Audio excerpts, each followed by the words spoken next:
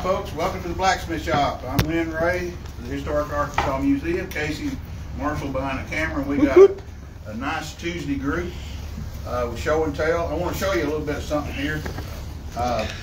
First of all, I want you to see this is a kit knife designed by the kit's designed by Jerry Fisk. It's mimicking the Kerrigan knife, which the Historic Arkansas Museum has in their collection, the original. This one's made by John Miller, and we're just looking at the similarities and how close we can get from original tracings, and so they're pretty close. Very good job, John. Also, John's working on another gun. James is working on 2 or 3 projects he's got in progress. And Peter brought some swords, and we're going to be in a long, deep discussion about some of these hilts. So we're going to talk about the hilts. I mean, the blades are interesting as well. We'll get on that, I'm sure. But these hilts are fascinating, and how they're made.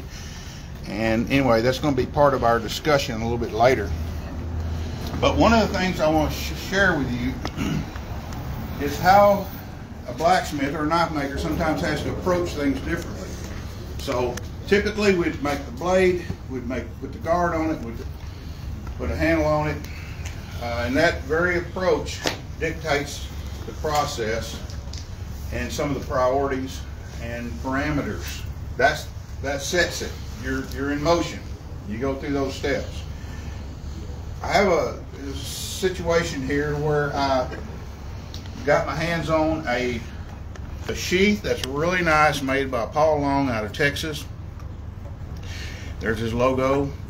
And this was, the circumstances was the sheath was available. And I wanted an example of his work, leather work. But what that means is I now have to make a knife to fit the sheath. So I'm kind of working backwards. So in Casey's comments, he alludes to something to the fact that we're working backwards or from a different direction. So I took some measurements. I know Paul's work, and I know how far the welt comes in. So I'm actually forging a blade that is going to fit that sheath. Now we can't take a hot blade and run down in a piece of leather, but we know we're going to be close. So let's look at the blade as it's being forged. And so we're going to shift now to the actual forging of the blade. So I'm going to have to, right now this has got an extreme curve up from forging the cutting edge a little bit. So I'm going to straighten that out. So let's get that hot.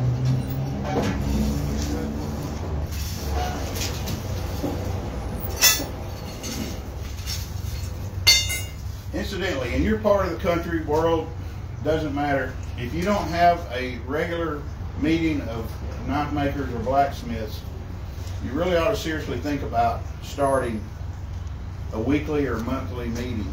It's very important to get together and discuss your techniques and your ways and how you do things, and your philosophy on either knife making or blacksmithing. Because you're going to learn a lot, you're going to teach a lot. And the cross-pollinating of ideas is going to lift everybody up in your area. Your skill levels, your techniques, it's all going to benefit from it. So please think about that. And we really owe the Historic Arkansas Museum and the staff a lot of gratitude, because they've allowed us to do this for a number of years, and we have the same people coming every week. It's almost certain that the same ones are going to come, and then some more. They're coming along as they can. Remember 2 weeks ago we couldn't even have a video because we were so packed out with so many smiths. We were so busy. It was wonderful to see that exchange of ideas. Yeah. And the weather all of a sudden changed. Now we got a cool morning. It was in the 30s this morning.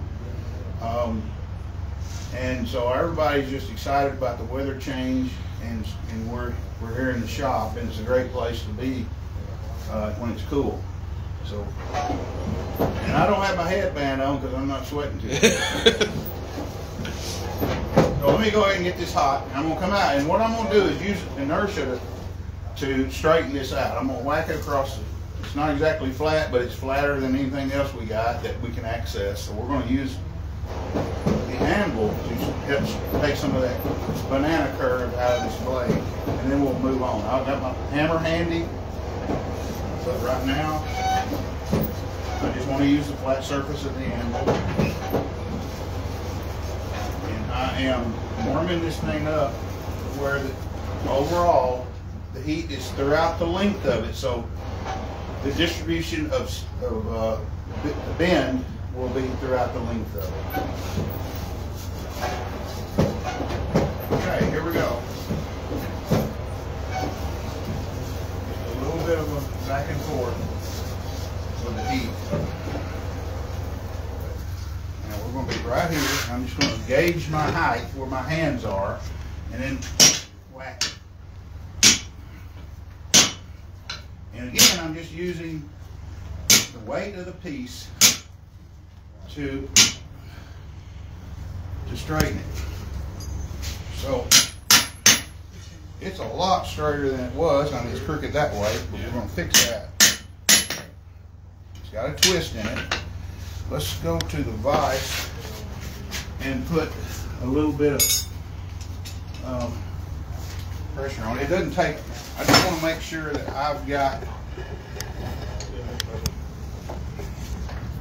something besides my fingers to impart that twist to it. So from here out, it's a little bit cooler than here. So this is the part that moved first. And that's okay. We're going to work on that first. We're going to get that in place. And I'm looking down the edge. So we'll straighten that pretty easily. Always checking. Always making sure I'm not going to grab something that's going to be too hot. So this blade is going to end up taking on the shape of the sheath. And now we're not going to dry fit it. We're going to measure, and we're going to go by the dimensions. We'll dry fit it after it's cooled off naturally, but it'll be ground. I don't want to get a lot of scale. I don't want to put scale down inside that sheath. It'll be hard to get out. We're not going to do that. So that's not the way I'm going to work. Now that we've got the blade sort of shaped like this sheath, I'm going to bring the tip up because according to the shape of that sheath, this tip on this blade needs to come up. So I kind of saved that spot to do it with you guys watching. So my fire's still in good shape. I can still hear the air flowing through the coke. So I know I've got heat.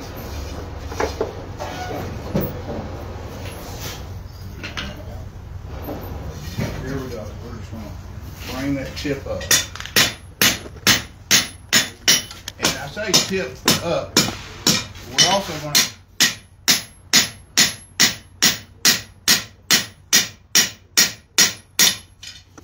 working only on the part that's hot. If you watch close, this little spine right here will straighten out. He's literally bringing the tip up to make a straight blade. Yeah, it's already changed a lot since I started hammering on it this time. So let's kind of look at it. I've got a little place right here that I'll blend. And I'll straighten this out. In the act of straightening that out, I'm actually going to bring the clip down and the tip down just a little bit. But let's check the length of it.